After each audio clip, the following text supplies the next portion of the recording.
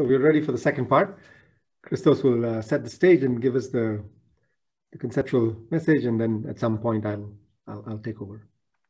Very good. So going ahead, right. So the whole point is that this is what I mean by the overarching problem. We understand more and more about animal and human cognition. That's the left part. We are understanding more and more about molecules and neurons and synapses. And there is a gap in between. Okay, so despite accelerating progress in neuroscience and increasing progress in cognitive science, there is no overarching theory that tells us how does the brain beget the mind. Okay, and in fact, very recently, so when we read, that's the next slide.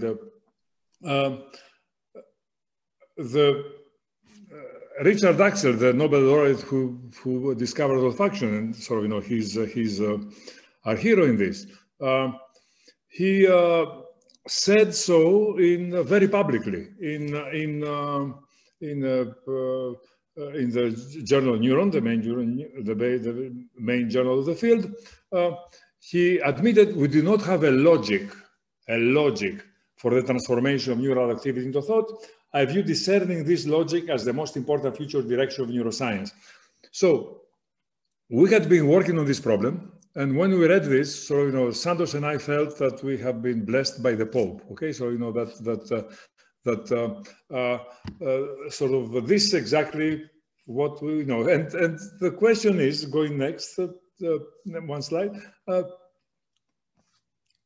This is obviously a call to action for theoretical computer scientists. I mean, they're asking us to articulate a formal theory which will translate neural activity into thought and action. Okay, so that's sort of amazing. And of course, we should at this point remember an amazing work done a quarter of a century ago by a giant in our field, Les Valiant, who was going after precisely this question, sort of, in many ways ahead of its time. Okay, sort of,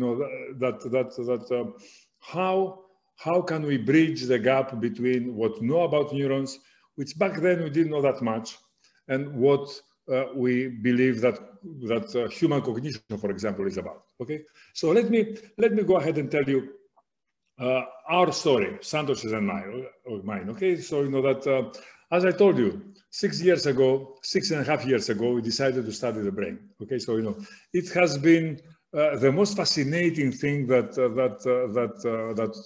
I have ever done, and also by far the hardest. Okay, so it is the steepest rock I ever climbed. Okay, it's the most disorienting, the most confusing, the most disappointing most of the time. Okay, so soon after that, we start writing theory papers about it, and then around 2016, we got feedback from you can advance the slide now, Santosh. We got feedback about this our work, and it didn't feel good. Okay, so that's you can go back. Sorry, I want to see the black eye. Okay,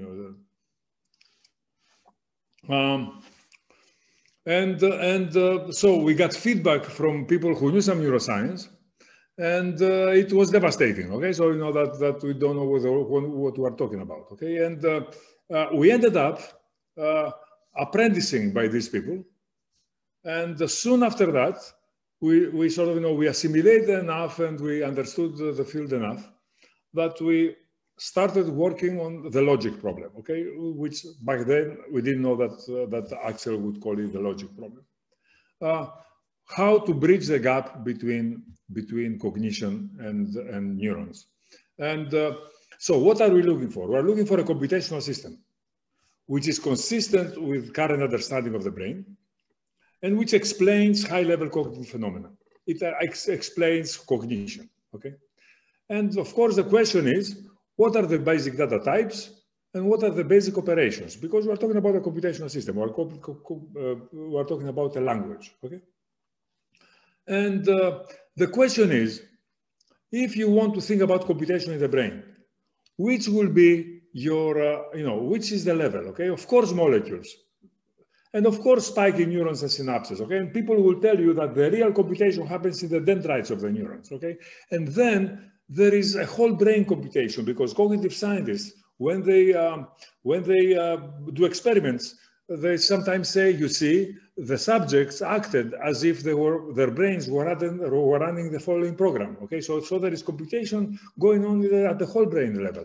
And there is a huge gap in between. So what is the, what can you do there? Okay, what is a computational system that will express this such that, so we want something, we want a computational system which will explain what happens above, okay, and can be compiled to the machine language below. Okay, so this is what we are looking for. Okay, so what's the assembly calculus? First of all, it is a formal probabilistic model of the brain. Okay, so this should be happy food for you. Okay, so it is a model of the brain. Okay, which is a formal model. So a basic data type, basic operations, a completeness theorem, and what we call a killer app. In this case, it's language, okay? So, and there is a recent paper where we explain this for neuroscientists, but I think it's also useful reading for computer scientists, is a paper titled, just published, titled Computation by Assemblies of Neurons. Okay, good. So let me focus on the mathematical model of the brain. Okay, so here is what, for the purposes of building this logic, here's what we are proposing that you should think, you can think that you have a license to think the brain as. It is a finite number of brain regions. Okay, think of them as about 100 regions.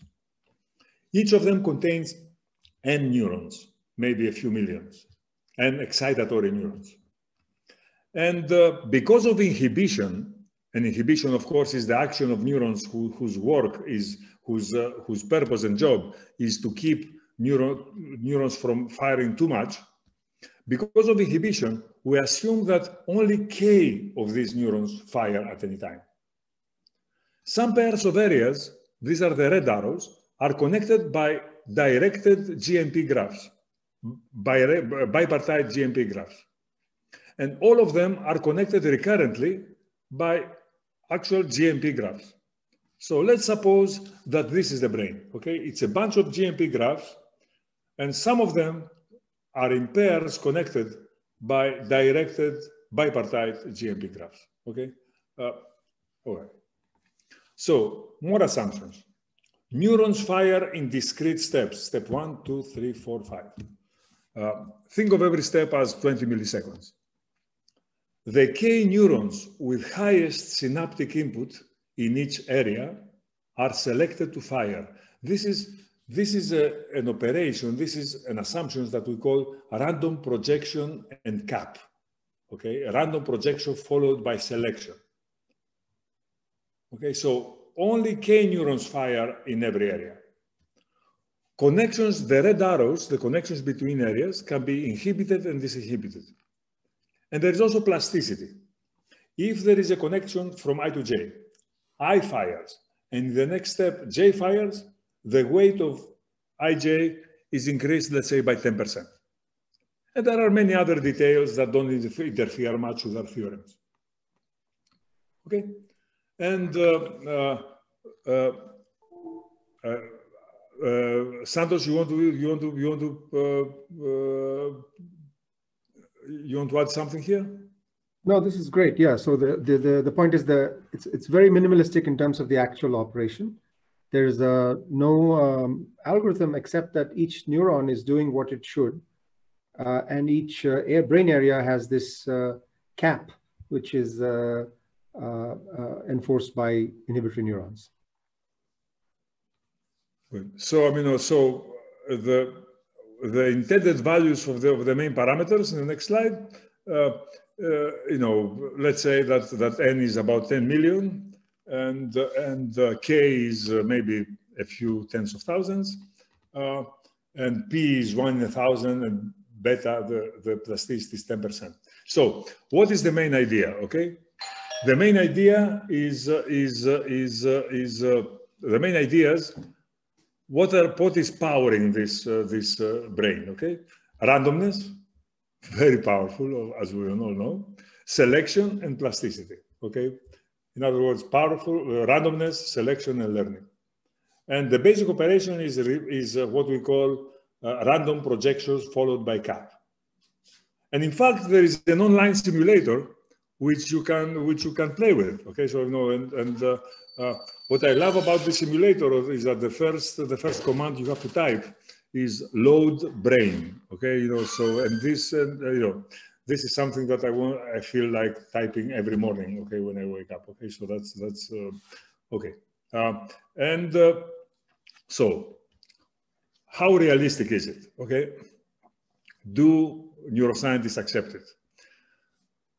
Of course not. Okay, so you know, it's, you know, there is, you know, of course, it is a huge formalism of the brain. Okay, so you know, so it's a very extremely formal model of the brain. But for a formal model of the brain, I believe it's very realistic. Okay, the discrete sex assumption is certainly unrealistic because neurons fire asynchronously, but we believe that it's not distortive. Okay, that it keeps the truth on the ground. So its main innovation. You know, neuroscientists know that plasticity happens and assemblies exist. Okay, these sets of neurons are called assemblies. The set of K neurons that fire. But here we are using them in a rapid time scale. Okay, we want to use them, let's say, at 4 Hertz. Okay, and this is something that sort of neuroscientists find novel. Okay, so you know that, you know, they and they had not done, has not been done before. And we believe that it's a very productive compromise between realism, rigor, and usefulness. Okay, so how useful it is, we'll see next. So what is the basic data type that is larger than neuron and smaller than brain? And the answer is something that is called the assemblies. Okay, the assembly of neuron. And the next slide. So by assemblies, we mean, what is assemblies? It's a large, maybe 30,000 excitatory neurons, and densely interconnected. This sounds a little strange to computer scientists. So out of this random graph, we have selected a random set of neurons, which happens to be far more densely connected than P, than sort of, you know, what GMP guarantees. And the question is, how is this done? Okay, so, you know, and it has a beautiful answer, this question. Okay, you know, it turns out that by the way they're constructed, they're automatically dense, and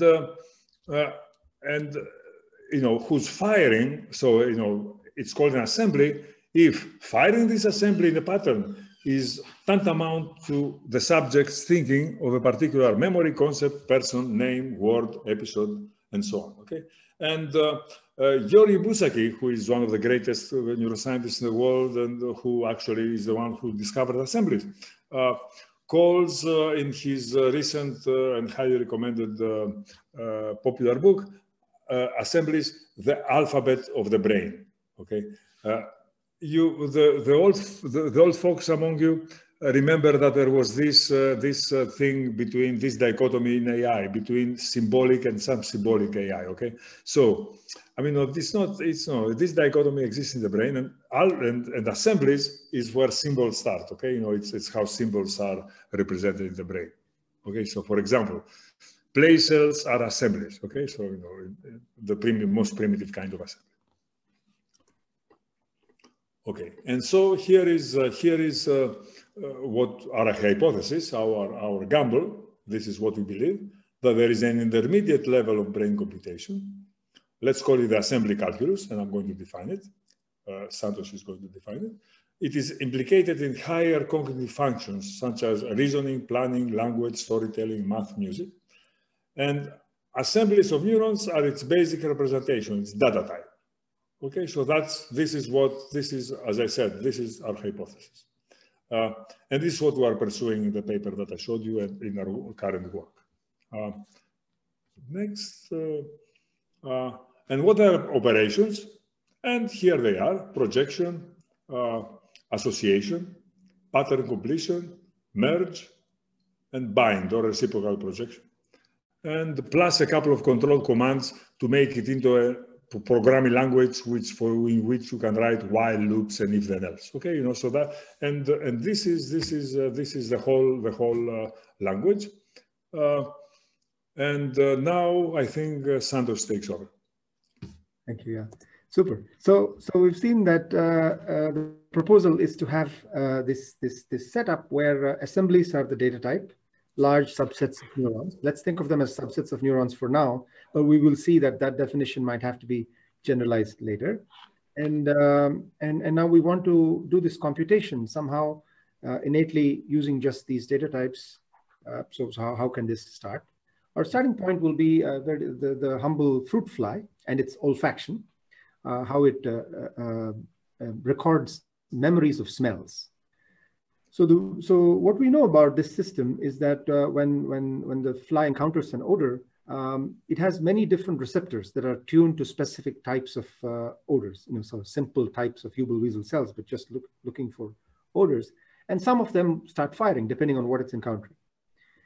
Then there is this very interesting step where these roughly 50 neurons that are directly coming from sensory neurons are expanded, projected into a much larger set of about 2,000 Kenyan cells.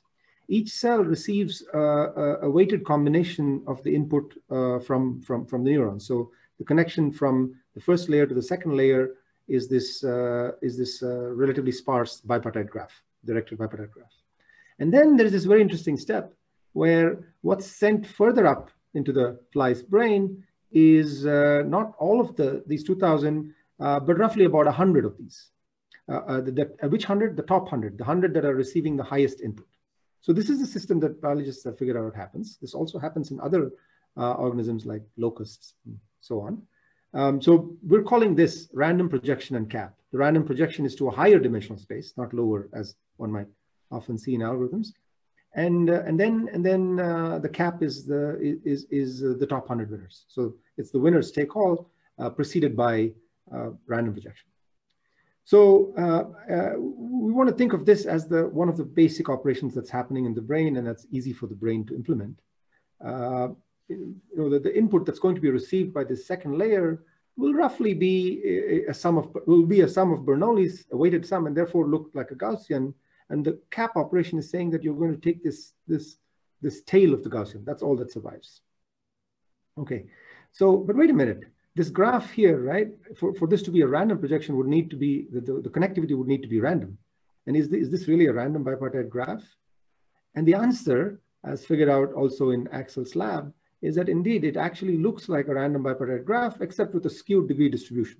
The distribution is not uniform for the degrees on the left, but other than that, it is actually up to several order statistics random bipartite graph. Great. So we can now abstract this operation as follows.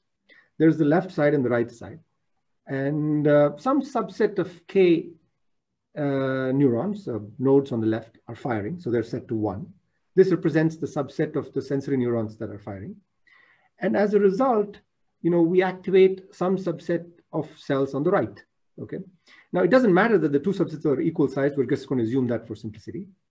So A projects to cap A. Cap A is the winner after this operation. And now we do this for a different subset B. That's the green subset here. So a different subset B is projecting to some other subset here. Now here's a question. Suppose two of these original stimuli subsets overlap in some fraction of their nodes, say an alpha fraction. What's the overlap of the projections? Now we'd like that to be high. Why? Because then, you know, the memories are similar. So if it sees similar smells, it recognizes them as similar and perhaps takes similar actions. That would make sense. And indeed, this is what is observed, of course, in the fly, but also in an abstraction of this fruit fly algorithm by a team of computer scientists and neuroscientists, Sanjoy Dasgupta, Charles Stevens, and Navlaka. This was also an inspiration for us, where they showed that take this algorithm, this fruit fly algorithm, and run it for near neighbor search, you know, on some benchmark data sets, and it actually does very well, you know, comparable to limited versions of locality sensitive hashing. So the question is, why is this happening? Why is this overlap getting preserved? And here's what we were able to prove. So the intersection of these two caps, which are both of size k, right? If they were totally random, you would expect the intersection to be just k out of n. You know, that's how many you're picking the second time.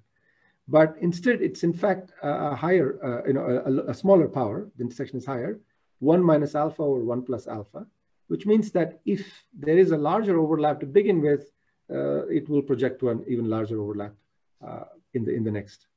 Now we have a denominator factor in our proof, and we think that maybe the denominator is not needed. It'll need a more sophisticated proof. So why is this happening? So what are we saying? You know, you project a subset, you get some cap, that's fine. The next time you project a subset which has an overlap, and you want to say that you get a subset which has a large overlap with the first one. This is to be expected because, you see, if you already have a subset that led to a cap, then the probability that a neuron is going to be in the second cap is positively correlated with being in a previous cap. You see, if you were already in a previous cap, that means you were receiving, you know, your input was high from whatever was firing. Now you're not receiving all of that input, but you're receiving some subset of that input, and you expect that this should give you a positive correlation. And indeed, this is exactly what we can show in assuming the graph is random. Okay, in simulations, you know, the lower bound that we actually show is this orange line here. The conjectured bound without the denominator is slightly higher. Now, when we run simulations, then we find that the overlap is this blue line. Okay, and then what we'll see later, that a more complicated operations that happens in mammals and humans gives you an even better overlap. And the black straight line is the 45-degree line, which exactly would mean that it's perfect position. Perfect state. Okay, so that was the first step. Okay, great. So the fruit fly is projecting, and this random projection and cap operation is promising because it's preserving overlap. But now let's go to mammals, where something very important happens, which is that now in the right area, not only do you have a bipartite graph, but on the right part you also have a graph there, a directed graph there. So there's a recurrent connectivity, as they call it, and importantly, plasticity. So the weights wedges in there can change. So here's what the process looks like. There is a sensory assembly, or you think of them as input neurons on the left side of this line that fire. As a result, a subset of K, the K that received the highest input, fire on the right.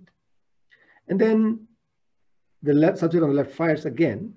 As a result, a second one cap is formed. Why is that? You see, in the second step, both are firing. The sensory input is still on, plus these top K nodes that fired are also on. As a result, there could be a new top K. There will in general be a new top K. That's the second set of winners. There might be some overlap, but there's a second set of winners. This happens again, and then there's now a third set of winners. So that's the process. Top K fire, there's a new top K, and you continue. So you see there's lots of questions here. Right? Does this process converge, for example? This is a mix of discrete and continuous operations, and does this, it's not at all clear that there's a fixed point. So what we were able to show is that, assuming again the connectivity is G and P, both in the bipartite graph and in the recurrent graph, This process actually converges exponentially fast with high probability, and converges in the following sense. If you look at the total number of cells that are ever activated, we're not saying that it will converge to a fixed set of K and that's the only thing that will fire at the end. Rather, what it's saying is that the total number of cells that will be activated at any point is going to be K plus little o of K, assuming that plasticity, so this beta is the plasticity parameter, which means that if I and J fire, then the connectivity, the weight of the edge from I to J goes up by a factor of 1 plus beta.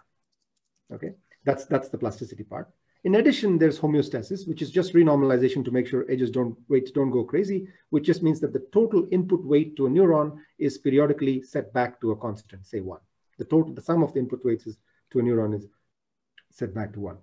So above a certain plasticity, the total number of neurons touched is small, proportional to almost the same as one assembly size.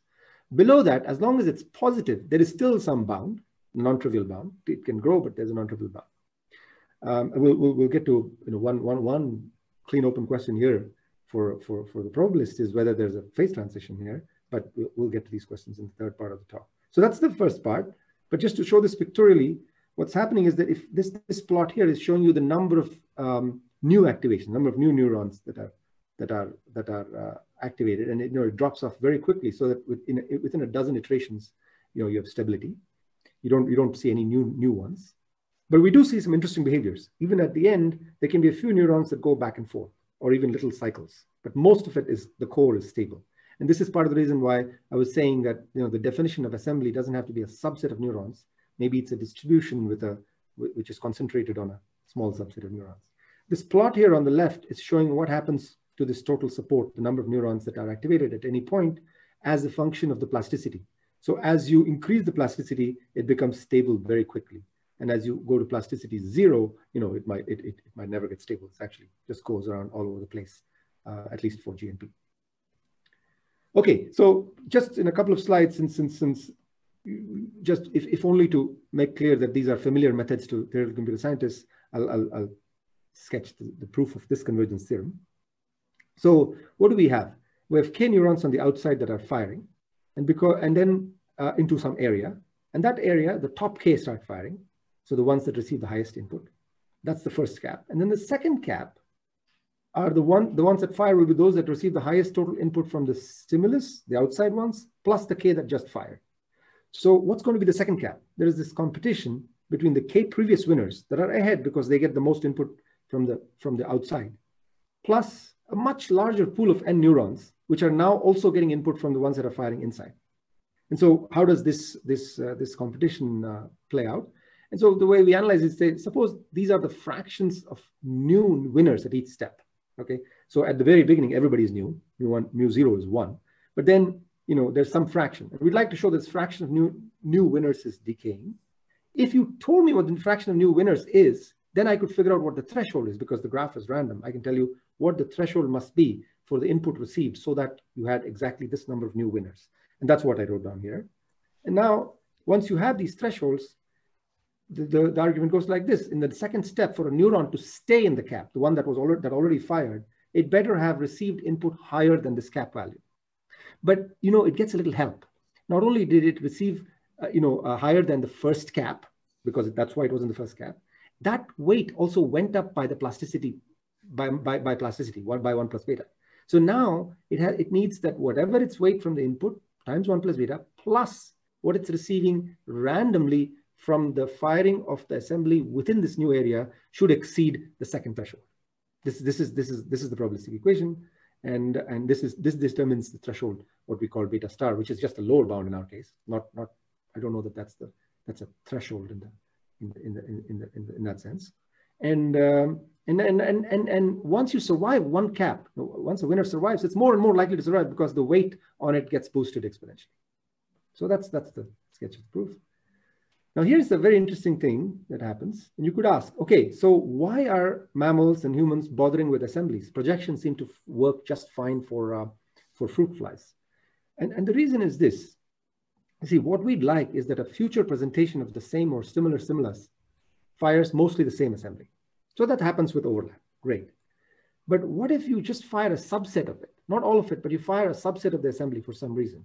You'd like to then ignite the entire assembly. You have a small prompt and you want to figure out, have the whole assembly ignite. This is what neuroscientists call pattern completion. And indeed, this holds for assemblies created by this repeated recurrent process. Indeed, for any epsilon, if you fire only an epsilon fraction and you'd like it to go to most of the assembly, all you need is that the number of initial presentations goes up with log of 1 over epsilon. And the reason is because the area that's defined by the assembly, the subset here, will also inherit expansion. And so once you have a small constant fraction, it'll spread out to the rest. And this is a clear provable benefit of recurrent connections over plain fruit fly-like projections. Okay, so that was the first operation, projection, where you're able to take an assembly from one area and project it to another area in a stable way. The second operation is association, something that's also very familiar in cognition. If there are two stimuli that co-occur, you see them together, they already have things occurring them. There's a photograph and a person, and suddenly you start seeing them together, you build an association in your head. And in the language of assemblies, that means that their overlap increases. There are already subsets of neurons with some small overlap. Their overlap and the connection strength between them increases. That's the second operation. And to illustrate this, we'll go through a very influential experiment from 2016 from Ison et al. And here's what they did. They were recording from several hundred neurons in the NTL and in live human patients. And they were presenting them images and seeing which neurons were firing. So for example, they would show them an image of a place, a familiar place, and they'd see that certain neurons, some subset of neurons were consistently firing. Different place, a different subset of neurons firing, great. Then people, familiar people. And then again, there would be some subset of neurons firing with some small overlap. Because remember, assemblies that don't have to be disjoint subsets of neurons, of course. They can be overlapping subsets of neurons. And so there's some small overlap. Okay, but then they would do this thing where they would present these images together for some time. Okay, and there would be some firing. And then later, they would present only one of the images. And guess what? Some of the neurons that previously fired only for the person would also be firing now. Okay, so in the process of actively presenting both stimuli together, you observe that the assemblies increase their overlap as measured on a cell-by-cell neural recording. Okay, so that's what we just did. So association actually also provably happens in the assembly model with the G and BA assumption. Its proof is a small extension of the proof of convergence we just went over. Perhaps the most complicated operation in this setup is merge, where you already have two assemblies and you'd like to create a new assembly that sort of captures the operation of both of these, where if one of them fires, then the merged assembly also fires, but also signals the other component of this merge. And this merge operation was explicitly identified by Berwick and Chomsky and other linguists as being critical or as a way to explain parsing and generation of language. Yeah, so this is what's getting happening now. We don't have a proof of this with several steps. So this is one very detailed open question. We'll get there. But just to go back to the assembly calculus itself, we have the operations project, associate, pattern complete, we just saw that, merge, which I only described at a high level, plus a few control commands, which might be, activate an assembly or read what is happening in that area. Or if you look at the bipartite connections as Christos described between two areas, we can choose to inhibit or disinhibit entire area connection, the entire bipartite graph. And that's about it. And now you can ask, with all of these as a computational system, how powerful is this? Just as to compare with Turing machines.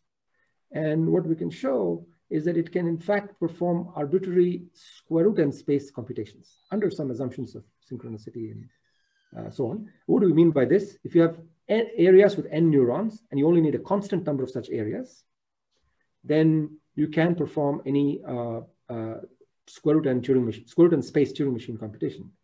And in particular, this means that you can do a large parallel depth computation. So at this point, I'm going to hand it back to Christos for what we call the killer app. Great. Okay, so we are close to the end of this segment. So I'll walk you quickly through the last and perhaps most fascinating part of this of what we have done, which is trying to understand language. Okay, because I hope you realize that what's happening now is incredibly mysterious. Okay, so you know that the air waves that I produce in my room come to you, and you interpret them as language. Okay, so you know, so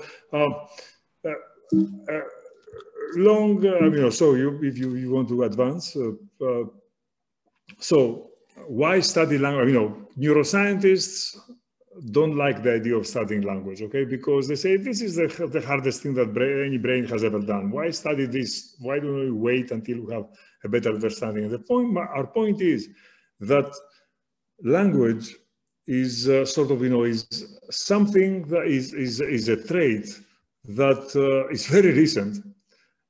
It has evolved while our brain was in full development, and as a result, it can tell us a lot about the brain, and it's a missed opportunity if we do study language. And in fact, there are some amazing experiments that we have seen recently. You want to go through the Popper's experiment quickly? I mean, so you know, basically what he did is he presented to patients at 4 hertz words, single syllable words in 6 different languages that were not that were just independent words, made no sense together. And then he took the data, and of course he found that there is a peak at 4 hertz in this data, in this fMRI and ECOG data. Then he repeated the same thing, but cleverly he made every 4 words make sense now. Okay, and what they saw is that now there are 3 peaks at 4 hertz, because 4 times every second you need to fetch a word, but then at 1 hertz, which means that once every second you create a sentence, and then at 2 hertz, because these sentences, each one breaks down to 2 phrases, and so twice every second you have to create a phrase. And this convinces me, if you go further, that convinces us that basically what is happening here is that at 4 hertz, trees are created. Okay, so you know, and if you remember the operation merge that we presented, this operation, what it does, it creates the internal node of a tree that has the 2 original assemblies as a leaf. So could it be that all this thing is happening through assemblies? Okay, so you know, and we want to prove that yes, it can be happening through assemblies. Okay, so let's and of course you can see that these 3 operations must happen at a dozen spikes per step. Okay, why dozen? Because neuron spikes are about 50 hertz, language is about 4 hertz. Therefore, you only have a dozen spikes to do all this. And the point is that assembly projections are dozen spikes. Okay, so that's and so here are more experiments. Okay, you know, they read to subjects phrases like the ball hit the track and the track hit the ball, and they noticed that different areas of the superior temporal gyrus responded to tracking the 2 sentences. This is as if the brain has a different area for object and different area for subject. Okay, well, which is extremely telling. I mean, you know, so let's go further. And then the completion of phrases and especially of sentences activates parts of Broca's area, which is the area of the brain which we have known for about 100 years that it seems to be responsible for syntax, for syntactic analysis and synthesis of sentences. Okay, so all these sort of, you know, tell us that this is sort of, you know, that's the language organ. The purple part, the MTL, is where the lexicon resides. Wernicke's area is where word selection happens, and Broca's area is where the tree is being built. Okay, so you know, this is what many cognitive scientists studying language have believed. Okay, so you know, but the question is, there was always they had a static picture, okay? So, and what we are showing is that assemblies are basically the missing ingredient to complete this picture, okay? So let me show you, and this will be the end of this part.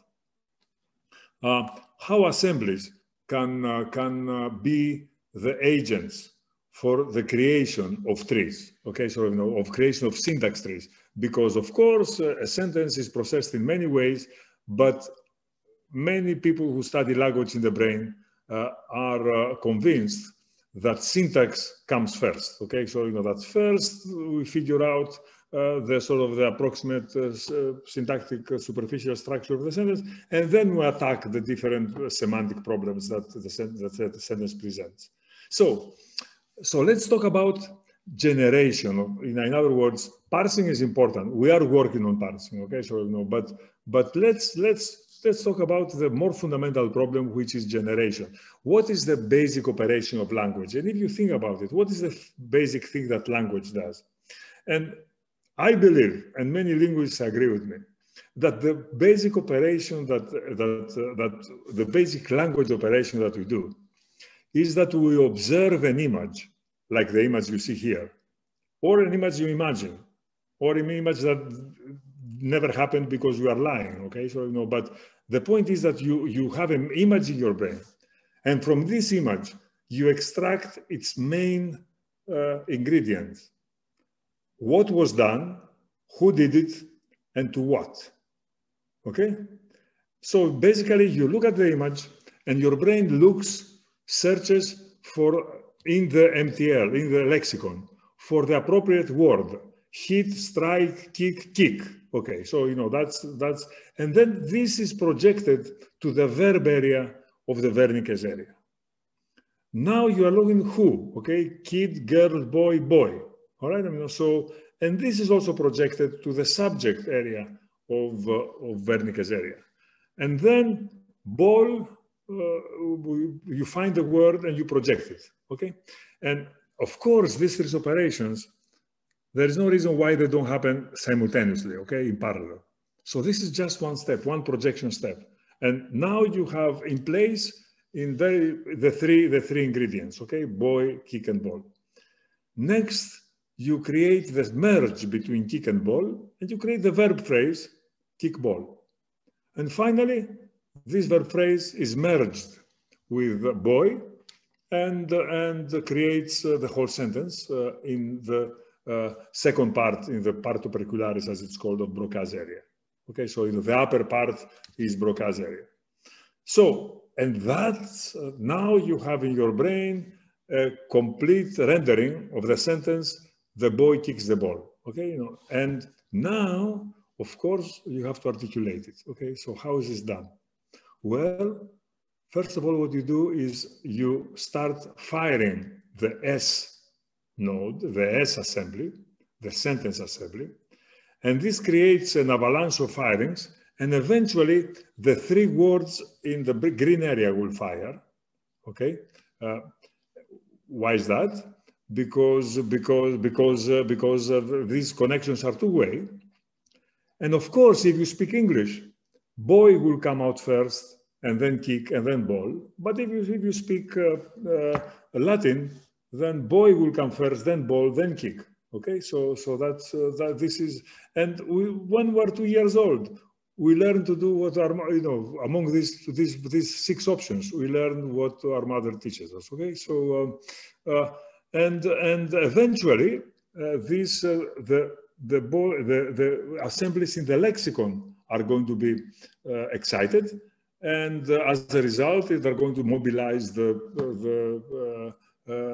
motor programs that are needed for articulation of the words. Okay, so that's in a nutshell how we believe that assemblies are filling sort of the gaps in our understanding of language and their operations. It can explain how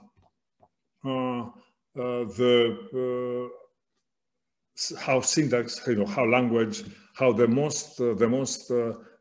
simplest part of language can happen. Okay, the syntax. Excellent. So assemblies and their operations, we are proposing them as one productive path to thinking about computation in the brain. Perhaps our main contribution is to show that they can explain the parts of language processing that were henceforth mysterious to students of language in the brain. There are many open theoretical problems that our work has left. And of course, the important open questions is, are assemblies what Axel is looking for, okay? And I have not dared ask him yet, okay? How can one test, verify, or falsify the assembly hypothesis? And with Santosh and two cognitive scientists from CUNY, the City University of New York, we have a joint grant, which, when the virus permits, will allow us to do human experiments involving language in order to test some of the predictions that the assembly hypothesis does about language processing in the brain. So that's I think I ran over my time, but apologies. But so this is officially the break, and I'll be delighted to, Santosh and I would love to have your questions. I did answer a couple of questions.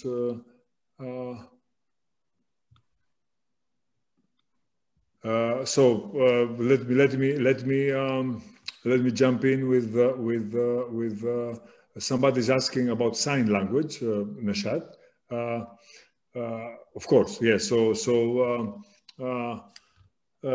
this is a very widely studied subject in linguistics and in language in the brain, and it is believed that sign language is exactly like all languages, except it has a rather novel input device. Okay, other than that, it's I mean, some African language have clicks. Sign language goes a little further than that. Okay, so other than that, it's a complete language that is treated by the brain exactly as other languages are treated. I have a few questions. So, I mean, Shannon's information theory, of course. I have a few questions, please. And I don't know, like, where can I find you to ask the questions? You can ask the questions here, or you said in the break. Here. No, here. So regarding the sign language, you said it has a different input. So I was wondering, like, one of the different, like, about the sign language and the Braille language, there are two different things. For example, I started learning a little bit of sign language, and I've noticed that they're not using many of the regular way of communication. For example, they're not using the quantifiers like A and D or lots of these things. Sometimes they define a concept with a specific sign. And so when you show the... excuse me, I mean, sorry for interrupting, but yes, I mean, sign language is incredibly well studied, okay? So, there are hundreds of books, in linguistics about sign language, okay? Yes, it's very well studied. But when you showed the brain of the map, like when different parts are like for the different, yes, I wanted to say that they're using, rather than their tongue, they're mainly also using their hands. So I was wondering if might be there another part of the brain that used to store like some part of language that you have not mentioned on that slide. I believe the consensus on this, exists, and is that no. There is very little difference in the way that sign language is between the way sign language is processed by the language organ than other languages. It is just an extremely novel input problem, the brain is incredibly versatile. Okay, so so it's going, it's going to realize that these are words, and will put them in the right place in the lexicon, and will get used to deal with the peculiarities of signal language, of sign language. So I mean, sign language. So I know it's difficult. I mean, but and my students ask this again and again. But no, it's a language. Okay, so it's like all languages. Can I ask one more question about the Please. real language? So regarding your question that you've tried to relate the kickball and how this like combination come to mind for people who uses the real language.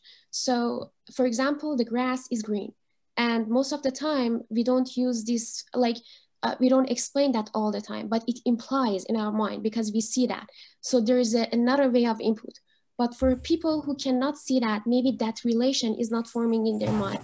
So maybe they're having a different grasp of these things. That's what I'm trying to say. Maybe there's another part that is activated in order to relate things for them. Is it possible that there are other parts that... Okay, your brain handles green, in two very different ways than my brain handles green. Okay, so but this is not a big issue. I mean, so and there are concepts that you have that I never formed because I didn't have the experiences that you did. So this does not people are incredibly different. Okay, so just to emphasize that. See, the point is that if you take a baby from Japan and you raise it in London, I mean, she will speak with English accent, or English with a British accent. Okay, so we shouldn't underestimate how versatile a brain is. Okay, that's. Yeah, so these sparse trees that Christos was forming, they form very differently for not only different languages, but even different brains. I mean, even very simple things like learning to walk or navigate different environments, we might do it in completely different sequences of the same overall operation. So the flexibility is there at all levels of. So yes, the universality and and also the uniformity of language is miraculous.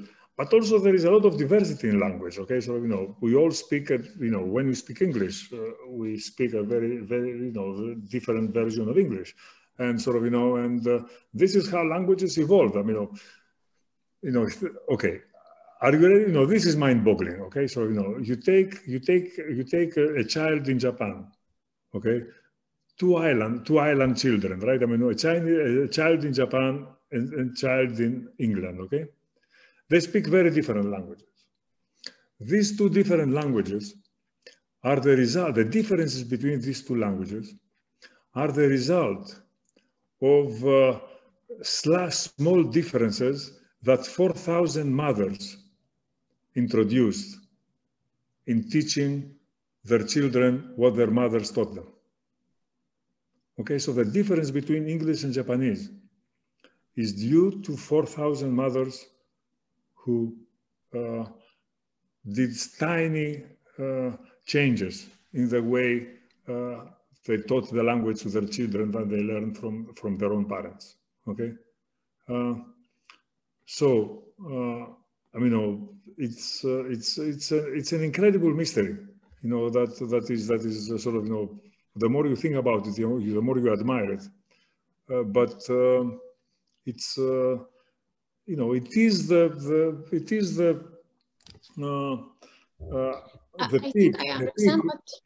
peak of what our brain has accomplished. Okay, so of course we should admire it and not completely understand it. We have a question about GNP, which it's asking: is the assumption of random graph really compatible with the distribution of degrees of neurons? It's a very good question. We'll get to this in some detail in the last part. Departures from GNP and how both they seem to occur in the brain and how one might both model them and show that they're beneficial. So we'll get to this. There's one more question that maybe Christos you can answer, which is about languages, which is, can all languages be modeled with information theory? And yes, okay, sort of, yes, of course. And I guess the question is, what do you get out of this? So, I don't, I mean, let me tell you what languages have famously have zip distributions of word frequencies, and the word lengths correspond to these frequencies. And this is explained by information theory, and this also, there are experiments where they create robots that must communicate and in complex environments, and they do come up with the zip distributed notations.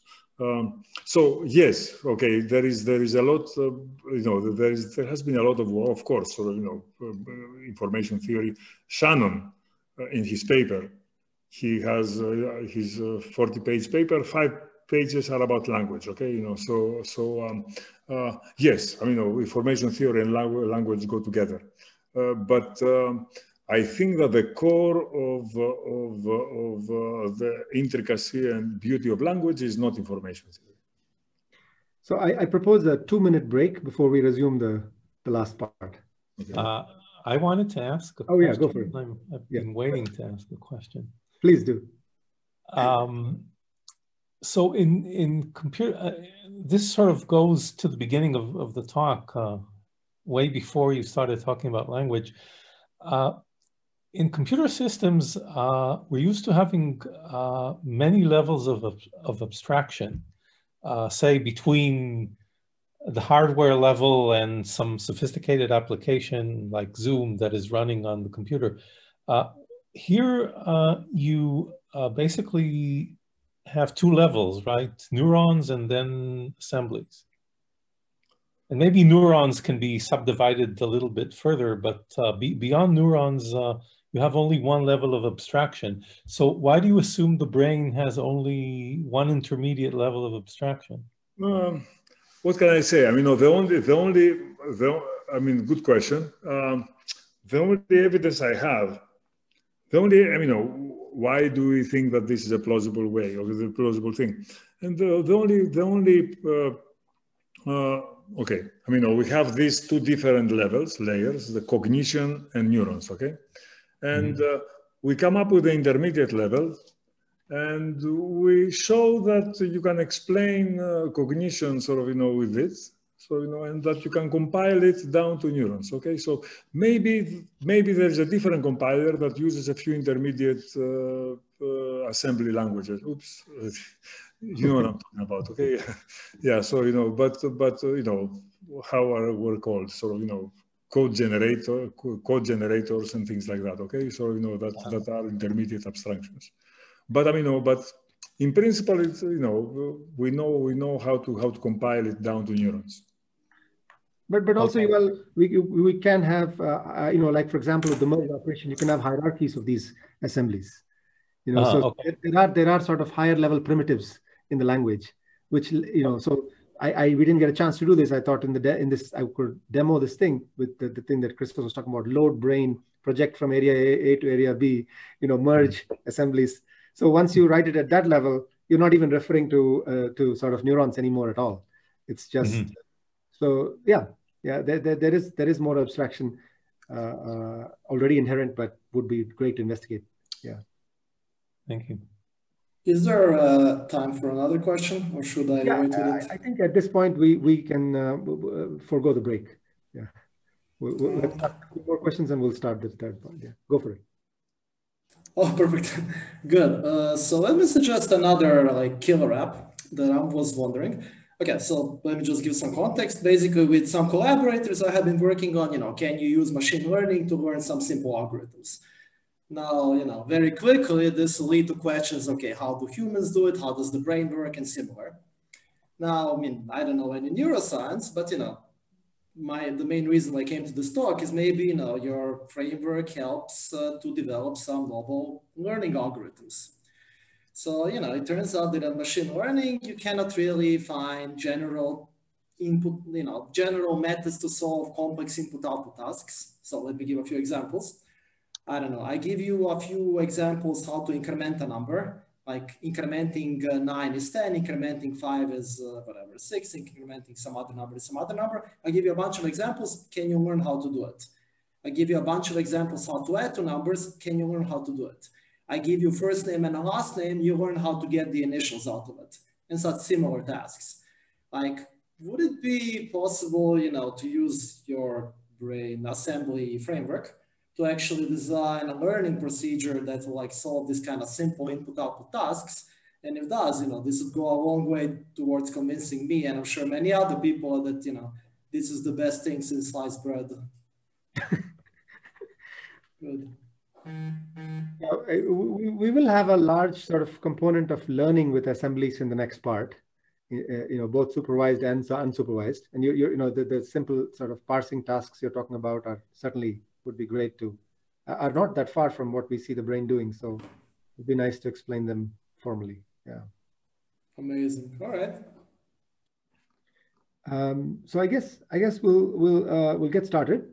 And also, please feel free to interrupt during the talks. You don't have to wait till the end at any point, whenever you'd like. So I will project the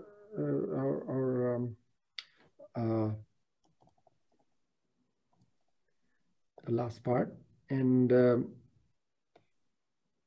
Christos will start again, and I'll take over at some point.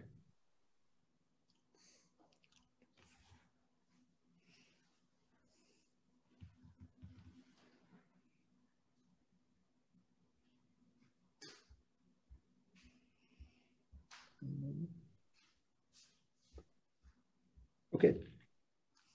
All yours, Chris. Advance.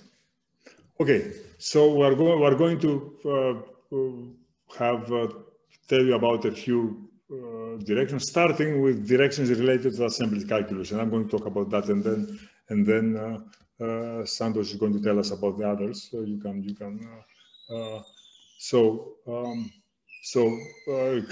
see the full list? Yeah. Okay. So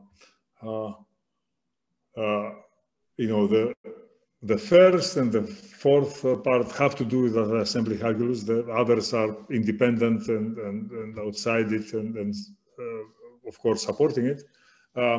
And the last one is essentially at the interface with machine learning. Okay, so so Santosh mentioned this. Is there a phase transition with assembly projection? So, you know, is there a phase transition? Right now we know we have the beta star as a lower bound. We don't know exactly where the pessimistic the pessimistic bound starts happening. Okay. So we say that that, you know, we told you that the projection converges. It does not. Okay. Rarely, what you have is a projection oscillates between two heavily overlapping sets. Okay. Can't it be oscillated between many heavily overlapping sets? Could it be that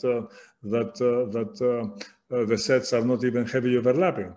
And what other possible with non-vanishing probability, that is, limited behaviors are there to assemblies? Okay, this is something that we haven't investigated. It looks like a very rich area for random graph theory. Okay, so ultimately, we may have to define assemblies as distributions over the n neurons in the area that have small support near K. And what are the modeling and mathematical challenges there? Okay, so the bitter truth is that assemblies are the foundations of our edifice, and we don't quite know what they are. Okay, you know, so there are conceptual and mathematical challenges already at the definition of assemblies. Okay, so it would be fantastic. It would strengthen our faith in assemblies. If you can prove projection in less stylized models. For example, when there is asynchronous firing, or when you actually model the interaction between abstract neurons that are both inhibitory and another population that is excitatory, and still convergence happens. Instead of having random projection in cap, to have an explicit inhibition. So this will result in a more complicated probabilistic model that we believe can be analyzed, and the analysis would support that the assembly convergence of the projection operation. Okay, we are using GNP, which of course is the cheap way, right? I mean, no, because you can prove everything on GNP. But I mean, no, could the same results proved by some kind of local expansion property, less, which of course follows from GNP, but does not need GNP. So departures from GNP, and we're going to talk about that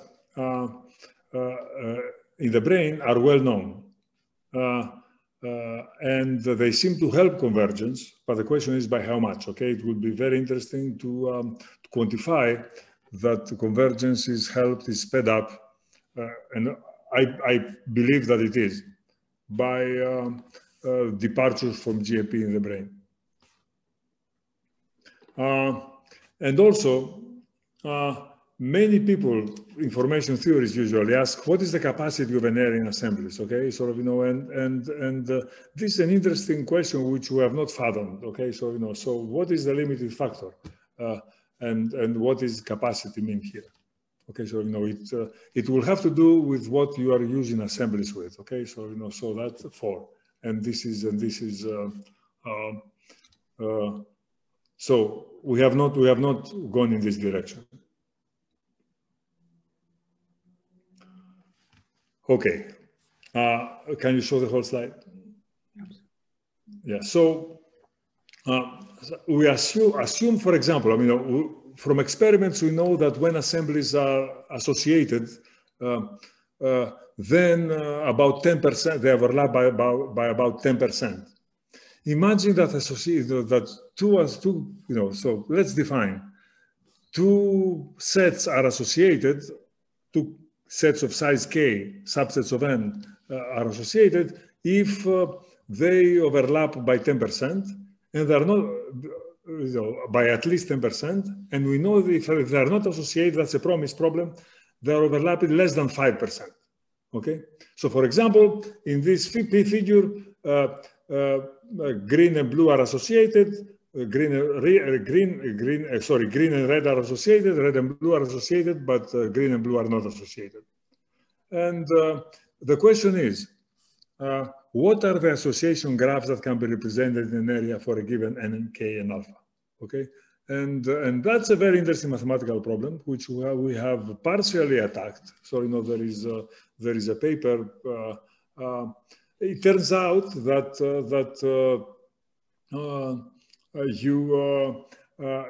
you can solve it through the ellipsoid algorithm, but you reduce it the wrong direction. You reduce it to a non-hard problem, okay, which happens to be the cut norm problem. An amazingly profound problem in graph theory. And for partial results on this problem, and also a tensor decomposition algorithm for approximating a generalization, we have a paper with Santosh and several others in NeurIPS 3 years back. So association and pattern completion could be the basis of a very different style of explicitly probabilistic computation through assemblies. Okay, so in some sense, the our Turing machine simulation does not use association and pattern completion. Okay, so there seem to be a different instruction set. Okay, and they seem to be the instruction set of a beautiful computation, where basically what you compute is by exploiting the associations in a way that encodes Bayesian reasoning. You are able to do your to compute sort of in interesting ways that you cannot imagine now. Changes in the basic model will be needed. For example, you should be able to fire fewer than k occasionally neurons in an area for this to start making sense. So this is something that we have not explicitly modeled, but I believe that it's a beautiful beautiful opportunity for a completely different kind of computation, which also would be cognitively powerful. So the power, so that in the Turing machine simulation, basically you have two tape areas. So in tape areas have these square assemblies that stand for the tape square, and basically there is a symbol area which has, let's say, 0 and 1, the red and green, and then there is a tape symbol area which creates a merge between the tape square assembly and the appropriate symbol. And this is how every tape square remembers its symbol, okay? And this is how the Turing machine computes. And there are several issues here. So, for example, are we sure that after the new merge with green, can you go further? One more? There was no, okay. Are we sure that this old connection with red was forgotten? Okay, so experiments show that it is. Okay, so but we don't have a proof. Okay, so so this is called the oblivious merge assumption, right? I mean, and we need it for the Turing machine simulation. And also the tape area is crowded. Does the assembly of projection keep working square root of n times? Here's what we mean. That we have fantastic, very powerful proofs for projection when the area where it's projected is pristine, so has never been touched before. After the first projection happens, suppose that you do a second and a third and maybe 100 projection. So we don't quite know, we don't quite have done the math. What happens then? Okay, so the square root of n Turing machine simulation, space Turing machine simulation, relies on an assumption that these things don't create too much trouble. If we want to be very conservative, square root of n becomes fourth root of n. Okay, so and then you can be sure that with high probability there is minimal interference between subsequent projections. Okay, so as I said before, the space square root of n result relies on Turing machine simulation and depends on assumption. The non-interference assumption that I mentioned for successive projection, and oblivious assumption for the merge. Okay. The fourth rook, is a weaker assumption. So it's in fact no assumptions at all essentially, and can be these assumptions justified rigorously. More importantly, we are interested. Okay, so we can simulate Turing machines. Okay, not impressive. Okay, the brain. We don't know very few things about the brain. One thing we're sure about it is that it does not carry out Turing machine computations. Okay, so the question is, what practical algorithms can be carried out by the assembly calculus? Right now, we are working with linguists. We are writing a parser for English based on assemblies. Okay, so that's. But I mean, what other practical algorithms can be carried out by the assembly calculus? That's a wonderful arena for further research. And also, are there other plausible and useful operations of the assembly calculus? Okay, so I mean, when you want to add an operation to a language like the assembly calculus, you have to think twice, okay, because it has to be plausible in the sense that it can be compiled down to neurons and synapses, and also has to be useful in the sense that it can explain some cognitive phenomena. Okay, so if it's not useful, then why add it? Okay, that's so. And what are the operations that we have not noticed yet? Okay, so that's something that we are thinking about, but we would love to invite you to think about also. Okay, so those were problems directly related to the assembly calculus and its power and extensions and applications. Let's go back to a problem which is inspired by that, but maybe perhaps of completely independent interest. This was the process the abstract process that we studied. You have a graph, and in this graph, at the start, there are k random vertices, k out of n random vertices that are firing. So let's say a vertex is either 0 or 1, 1 if it's firing. So there's a subset of k that's firing. It's an edge-weighted graph, maybe directed, and then we repeat the following operations. There's a firing step, and then there's a step where every vertex, the weight it receives is the sum of the weights of incoming edges from firing vertices. So it's just what is the total incoming weight. And then now everybody has a weight and the top k vertices fire. So this is exactly our process in a recurrent network. Top k fire, there's a new set of weights for everybody, top k fire again, and this is repeated. Does this process converge is the question, or when does it converge? And in GNP, the answer is yes, assuming that edge weights, there is also synaptic plasticity, right? If I and J fire soon after I or in the same round, then it must be that the weight of the edge is increasing.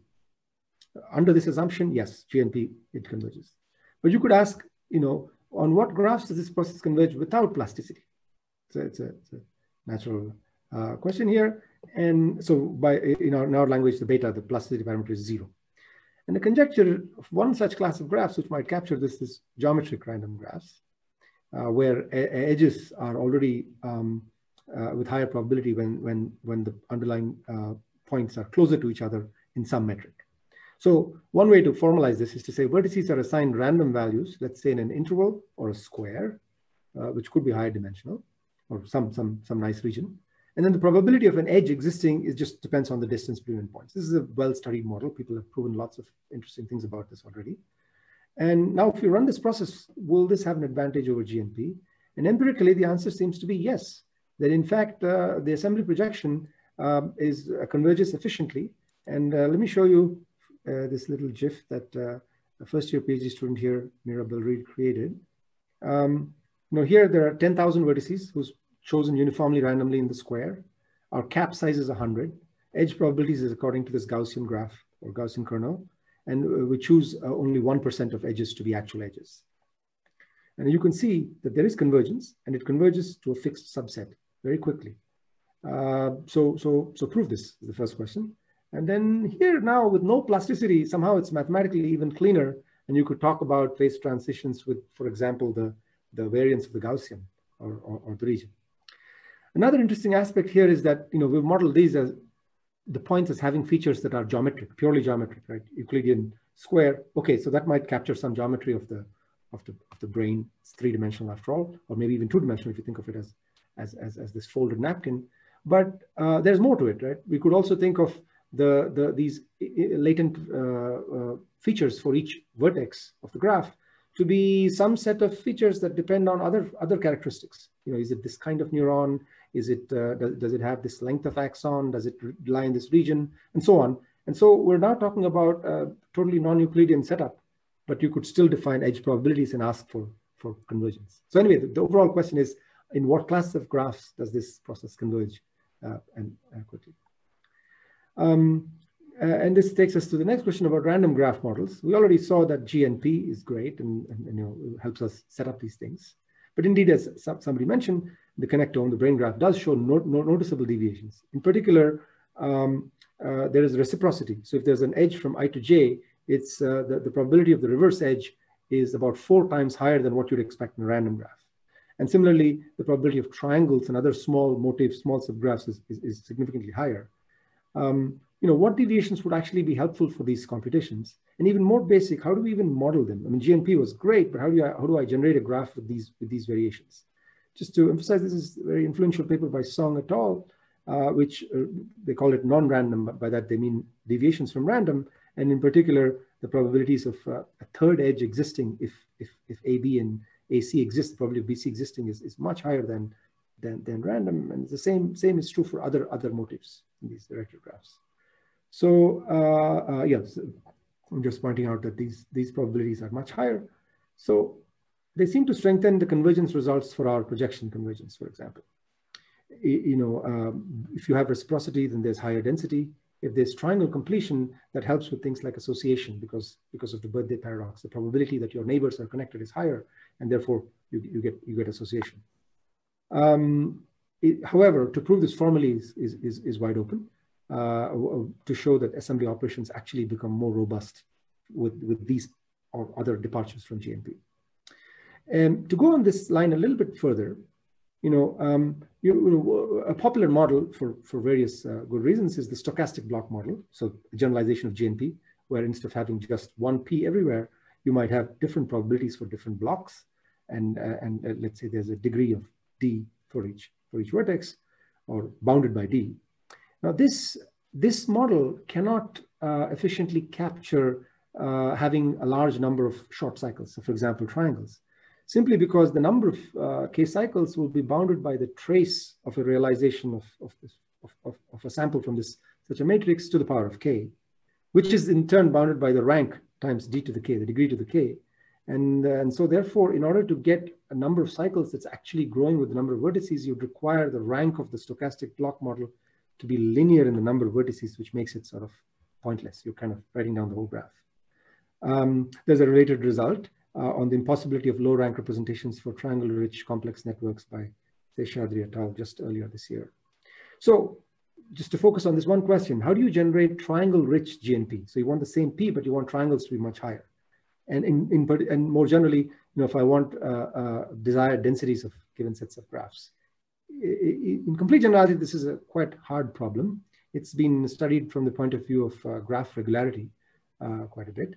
But we're focusing on the generating models, and one small answer is the following simple way to do it, which is that we basically create a random graph as a union of smaller, more dense graphs. So instead of creating one GNP, we pick a lot of SQs. Pick a subset of S vertices, but put there a random graph with a slightly higher probability and take a union of a bunch of these. So you've got these communities that are overlapping with higher density. That turns out will give you more number of triangles while matching the density. And actually, you can get any clustering coefficient, which is the probability that your neighbors are connected if, that a pair of your neighbors are connected, and degree distribution that's realizable, can be realizable in this model. Now, of course, it's a stretch from saying that some process like this happens in the brain or any other natural setting, but nevertheless, it's a simple model and suggests that there's more and other interesting ones for this. Okay, so that's about random graph departures. This could be very fruitful for studying such graphs. Another fascinating question here is about sparsification. We've touched on this a few times, and pruning. The maximum of synapses is close to birth, and most synapses are pruned early, around age 2 and onwards. They're pruned early. And let's say for a second that pruning is also Hebbian, meaning that if it turns out that I and J are rarely firing in close proximity, then the edge weight goes down and at some point it's deleted. So here's the question. Suppose I start with GNP. What's a Hebbian process that results in higher triangle densities or some other motif densities?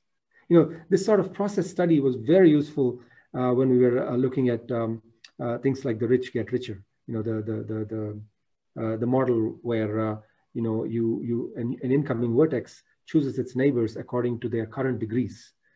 This incremental model gives us very nice results explaining things like power law distributions. Here we're asking what's a Hebbian or such, another such local process that could give you higher triangle density, for example, just as a concrete question. Is there one? And more generally, triangle density is one particular measure. What's a way to sparsify directed graphs?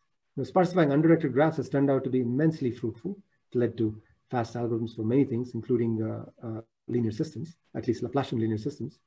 And here we're asking, what could you do for directed graphs? Maybe you don't want to preserve cuts. Maybe it's something else. Maybe the spectrum. Maybe some neural function, like the convergence of an assembly. So this is a maybe less well-defined, but equally fascinating and quite likely productive area direction to pursue. Here's a question about this process again, one more question. So what we're doing here is k-cap, right? Which is, think of it as a neural network. We get input from the previous layer, and we're saying the top k neurons that fire, the top k units that fire, that are the ones that fire. Among all the ones that are receiving input, take the ones that receive the maximum input, the top k, those are the ones that fire. If you had a usual gate, there would be a threshold, and everything higher than a certain threshold would fire. That would be the deep learning way of doing it.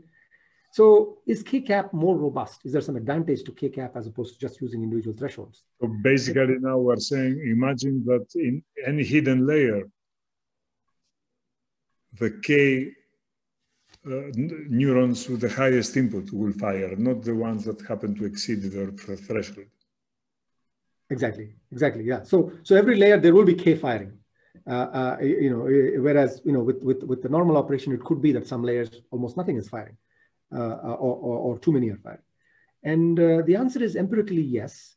In this paper by Zhao, Zhong, and Zheng, they showed that empirically that indeed using this method handles this vanishing gradient problem, but also is more robust to perturbations. Proving that would be great. But here is a more concrete question. Can we show that random projection and cap converges to, say, stable assemblies even when the k-cap operation is noisy? We assumed a pure k-cap operation, right? Or the top k. But let's assume, it's not exactly the top k, it's 1 minus epsilon of the top k plus epsilon of other things. So there's noise at every epoch of the entire process. Do we still get a more or less stable assembly? So there are two parts to it. First, is it more robust? And second, is the process itself robust to noise? And both seem to be interesting. So finally, we get to the question of learning, which is perhaps the most motivating one here. We know that learning, a lot of convincing learning happens with gradient descent. Does it happen in the brain? This is still a topic of debate. There's not much evidence. Synaptic plasticity, though, it's clear that it is a primary mechanism for the brain. Is it effective? Is it effective to learn higher level concepts? And then maybe even more optimistically, could it be that synaptic plasticity has an advantage over gradient descent? Why is the brain doing it instead of gradient descent? Why didn't it evolve to do gradient descent? So let's go back to assemblies.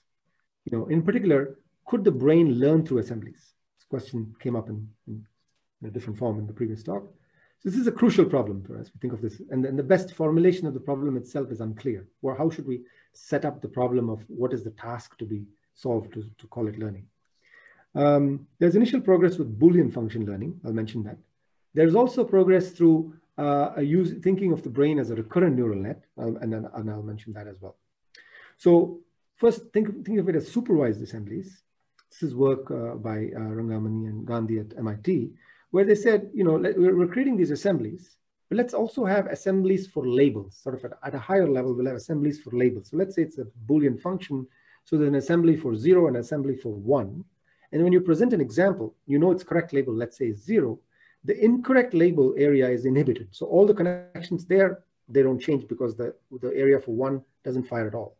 The area for 0 is set to on, and so all those connections will have Hebbian plasticity, just Hebbian plasticity. And what they show is that just with this, it effectively, in their experiments, effectively learns and or, and then they try to use this framework to also do, one of the first benchmarks, MNIST classification. So at least at a rudimentary level, plasticity can be an effective supervised learning device for this Boolean classification where you present the label. How about unsupervised? This maybe is in a sense more natural to the brain. We know that the assembly projection already preserves overlap, but you could ask the following question. Suppose your stimuli are naturally coming from different clusters, different subsets, like different groups of smells or images or whatever. And let's say we model them as we usually do by distributions. There's distribution 1 for one class of stimuli, distribution 2 for a second class of stimuli. And now all of these are presented to an area, and you're creating assemblies. What would be nice is if there was one assembly for distribution 1 and one assembly for distribution 2, which had relatively small overlap. Can this actually happen? So here's an experiment that first year student Max Debagia just did. You take 2 different such sparse Bernoulli distributions, they're in 100 dimensions, and then you do a sparse random projection to 1,000 neurons. So you're just expanding out these sensory level, cap of 100. So now we have the usual process, random projection and cap with Hebbian plasticity, several rounds of this, so that if you had normally presented just one input, it would go to an assembly. But here's what happens. In this picture, every row is an example. This is at the end of round 1. The lighter colored, the yellow ones, are actually the firing neurons. Every column is a neuron. There are 1,000 neurons. And then you can see that as you go along, it stabilizes, and by the end, more or less exactly the same set of 100 neurons are firing. For class 2 also has 100 neurons, but it's a different 100 neurons. Now, let me tell you how the presentation was done. You present 5 examples from class 1, 5 examples of class 2, and alternate. So you do get a little help. You get several examples from the same class. So that's how you see several images of the same type, several images of a different type, same for type 1, type 2. And that seems to be enough to create 2 assemblies that are very different from each other. In fact, if you look at the firing probability over all the examples, they look like this. This is sorted according to the first class, and they're almost disjoint and almost uniformly high. So even though the original stimuli had large overlap even between classes, and not so large overlap within classes, it kind of diverges to make it almost 1 and 0. And then if you do this with 4 different classes, it still does something very similar with a little overlap between classes. So a research question, can we prove this? And then maybe to bring it back to more familiar theories, can we get this to, let's say, happen with the data that comes from half spaces? So everything that's on one side of the half space is cluster 1, everything on the other side of the half space is cluster 2. Will we be able to create 2 assemblies, 1 for each, and thereby do unsupervised learning of this type of clustered data? Okay, so a last question about learning is, are plasticity rules provably effective to learn, right? So we're showing the experiments and asking concrete questions about, can we learn these models? But okay, so what do I mean by plasticity rule? So far, we've seen the Hebbian rule, which has been the basis for everything so far. But it could be more general. And in fact, neuroscientists have observed and are observing very, very interesting plasticity rules. One in particular that Christos pointed us to is where the increase in an edge ij depends not just on the firing activity at I and j, but also at the firing activity of all inputs to j. To look at j, it of course is receiving inputs from all of its presynaptic neurons, and the weight of the change of an edge could depend on all of those in principle. But maybe something more general. Why does it have to be just ij and this fixed rule, which seems nice? It could be something more general. So that's this whole landscape of what is a plasticity rule. Now, recurrent neural nets are particularly well suited for this. You see, because at each neuron, you're recording not just what happened in this instant, but you could see the sequence of activations, right? So what is the sequence of activations? I fired in round 1, didn't fire in round 2, fired in round 3, and so on. And based on the sequence, you could decide what to do. Sequence at I and sequence at j, you could decide what to do on the edge ij. So you get this family of plasticity rules. But then what is a good plasticity rule? How do I choose one? Well, for this, we can optimize. And we could use gradient descent, for example, to find a good plasticity rule. This is in the framework of a lot of work in learning, and especially deep learning, where we talk about learning to learn. What's a good gradient descent rule, in terms of all the parameters you could set. But here we're asking specifically about plasticity rules. And so we did some experiments and did some very nice rules emerge, and rules that generalize from one data set to another.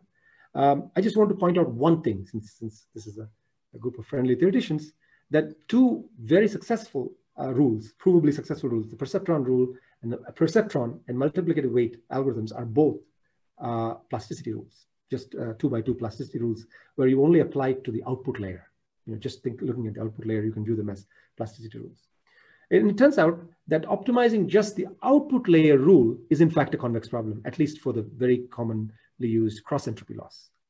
Also, if you optimized it, then you will converge to a particular sign pattern for the plasticity rule. So this means that if the neuron is on and the output is also on, then you should increase. If the neuron is on and the output is off, you should decrease. And that's what the sign pattern means. And it turns out that anything with this sign pattern inherits the guarantees that the familiar guarantees for the perceptron algorithm, where the perceptron is just -1, 1, 1, -1. Okay. So there is something to be said, but it's for the output rule. So again, sort of a familiar situation in some sense, but taken to a different context. So the question, an outstanding question here is, can we say anything about the graph, the recurrent neural network plasticity rule? Empirically, we find that using a plasticity rule for the graph in addition to the output layer gives us consistently a few percent improvement in the accuracy of predictions and generalization. But how do we prove anything about it? It's no longer a convex problem. So we can't fall back on familiar tools, but maybe there's still some hope. Finally, another amazing aspect of the brain is how robust is it. It is, babies all around the world learn to speak language correctly and walk correctly or without falling and so on. Seems to learn concepts from very few examples. That's one difference from the brain and BERT. And it denoises a variety of data, right? All kinds of data, and we know what to pick up on. Deep learning, as for all its successes, is still famously brittle to adversarial examples. So is there something to be learned here? How do we get to this? This is, of course, a huge topic in machine learning. I just want to point you to one little experiment, which is, let's compare a gradient descent-based classifier to a plasticity rule-based classifier. So the weights were trained in one case with gradient descent, in another case with a plasticity rule. And as you see, if you then try to adversarially perturb them, it turns out that you have to perturb the plasticity rule-based one much more for the plasticity rule-based classifier before it starts calling it something that it's not, before it starts giving it a wrong label, even though the perturbation. In fairness, the gradient descent performs better, right? Yes, the accuracy, the baseline accuracy of gradient descent is better, but the robustness of the plasticity rule is better. So the plasticity rule is the one on the right, and this is just another example of the same thing on two familiar data sets. So is training with plasticity rules provably more robust to adversarial examples? That's sort of another concrete question. And that is in fact our last slide. So I haven't been keeping track of the questions on chat, but I have been, and I believe I've been answering a few. Okay, but yes, we would love to hear more questions on any of them, any part of the tutorial.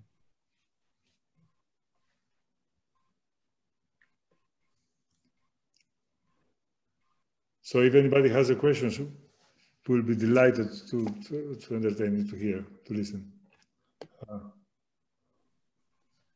We have 3 official minutes, but we are not going anywhere. So.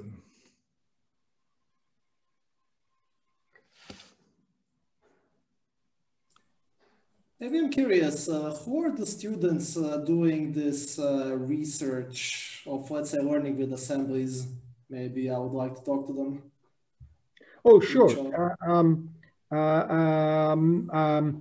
Maybe easiest if I add them on a slide, but one of them is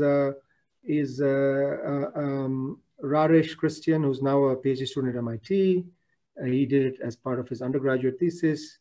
Then Christos already mentioned Dan Mitropolsky, who's on our paper. He's a third-year PhD student at Columbia, works on language and other things. Here at Georgia Tech, there are 2 first-year students one working on this robustness aspect, Max Debagia, and then I mentioned Mirabel Reed, who's working on the convergence in geometric random graphs.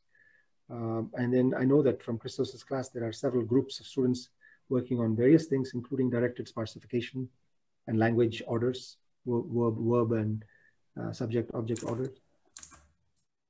Thanks.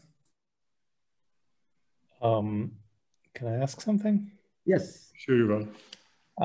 It's about your last point. So I guess gradient descent, when you do deep learning, is just a method of adjusting the weights on the edges of the network.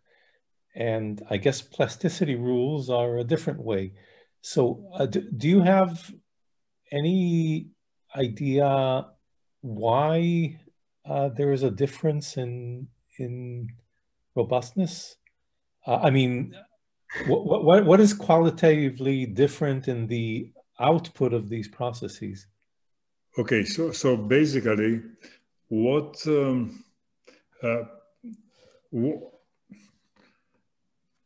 so what is qualitatively different is the following: that gradient descent tries to finely tune every weight of every edge in the network. The plasticity rule tries to come up with a general rule whereby the weights are going to react to everything that happens, okay? Mm-hmm. So in some sense, it's a much less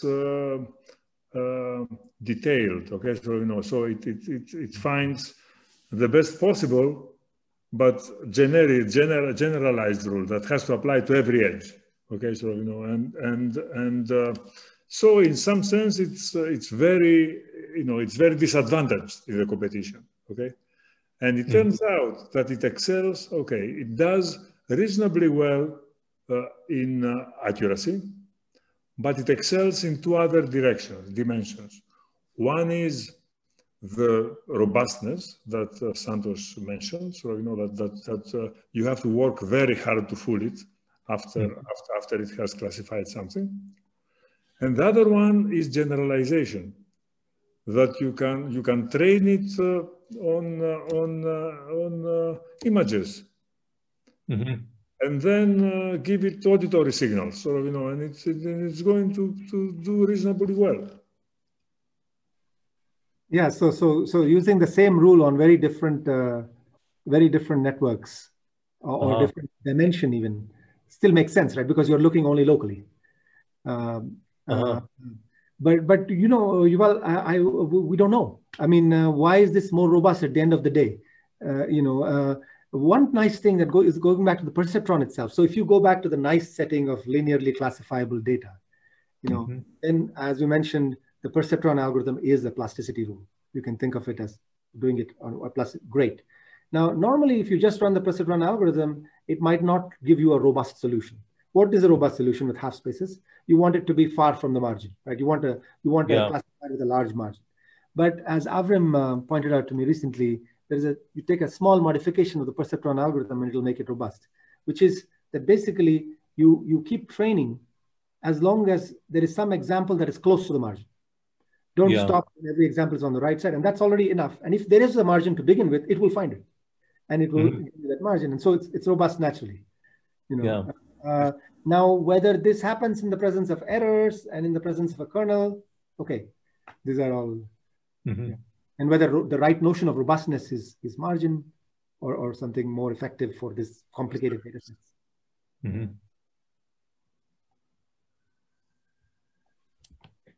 Okay, thanks.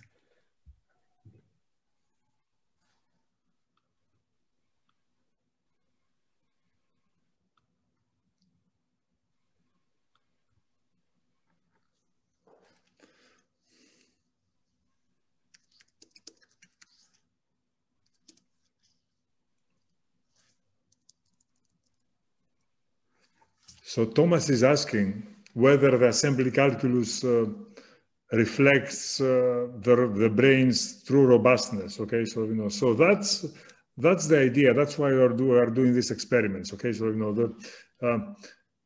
here is a general picture. So the general picture is the following: that 60 years ago, some computer scientists read a neuroscience book, which back then was 30 pages Okay, so we knew nothing about the brain, and said, okay, I can write a program that acts like the neuron. Okay, so and this after 50 years became an incredible champion, right? Because and can learn everything. Okay, so that that's now the question is. But then, of course, these devices, the artificial neural networks that we see today, their creators are the first to admit they are not neurorealistic. Okay, so there is a huge intellectual enterprise, very clever work done in trying to reconcile the two, the brain and gradient descent. And there's beautiful work there. But the truth is that artificial neural networks are not brain-like, okay? But of course, artificial neural networks are done for something. They don't need to be brain-like, okay? And so it's not a fair criticism. Of course it's not. Unless you believe that the non-brain likeness of them is at the root of their weaknesses. Okay, and what are their weaknesses? There are three. There is brittleness to non-robustness to adversarial attacks. Okay, there is lack of generalization. So what you train for ImageNet only works on ImageNet. Okay, so and of course. There is the third one.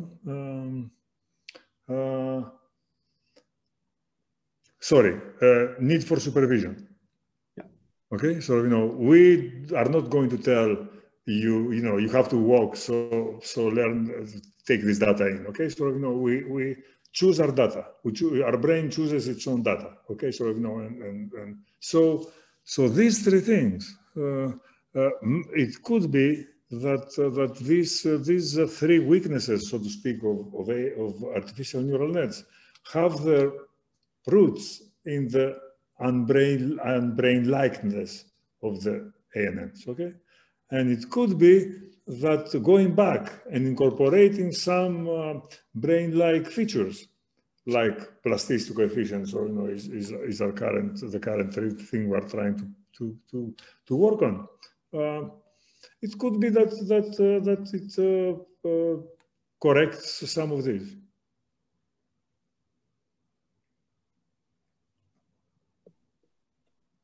Right. It sounds like we should wrap this up now because of the next tutorial being held up. Is what I'm understanding from the chat. I moved that by half an hour, so you have okay. 3:30. Oh, there's another question.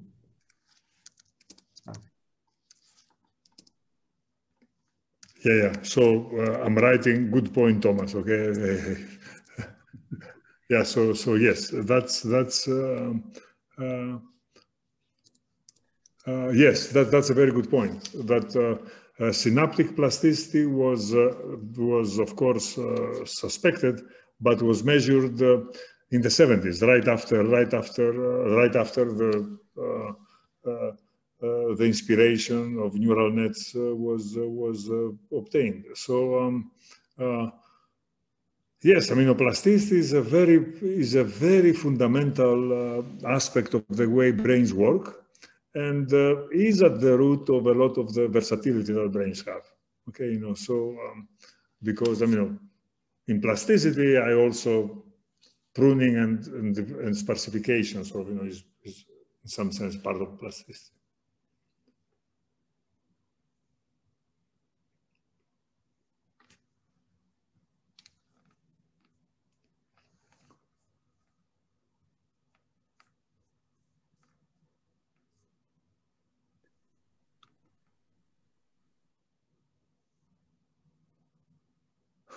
Okay, so that's this is the okay. All right.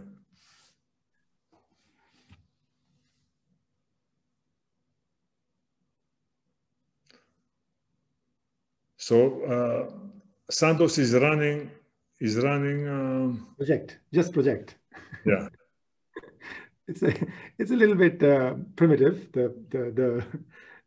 But you can see that the red ones are the currently firing, and then the edges that have high synaptic weight are ones being shown. Is this? Let's try it again. Okay, good. Yeah. So the smaller box is things that were ever activated, and then yeah.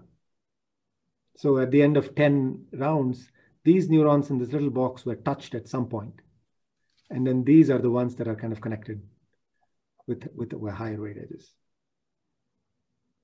There are two examples here, but basically, you know, the setup has logic and loops, so you can do whatever you want in this environment here. This, for example, does association, creates two assemblies, and then projects them to a third area together to see what happens. But yeah, I don't want to take up that. So there is a simple thing to play with there. Yeah.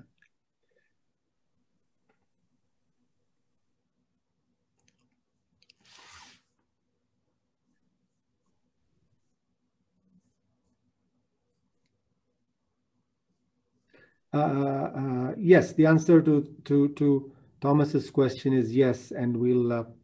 There is already a GitHub repo that Dan Mitropolski's code sits on with the implementation that accompanies our paper on assemblies. But this simulation is new. It was done by Seong Jejung, an undergrad here, and we haven't yet posted that because, as you can see, there's still some cleanup to do. So but, the PNAS paper has a pointer to Dan Mitropolski simulator. And this is using the same code, just ported to the web. Yeah.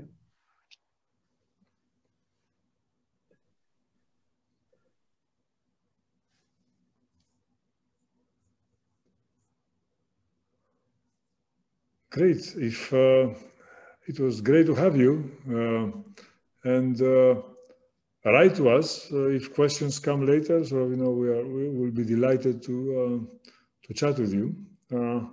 And thanks for listening, and enjoy the conference.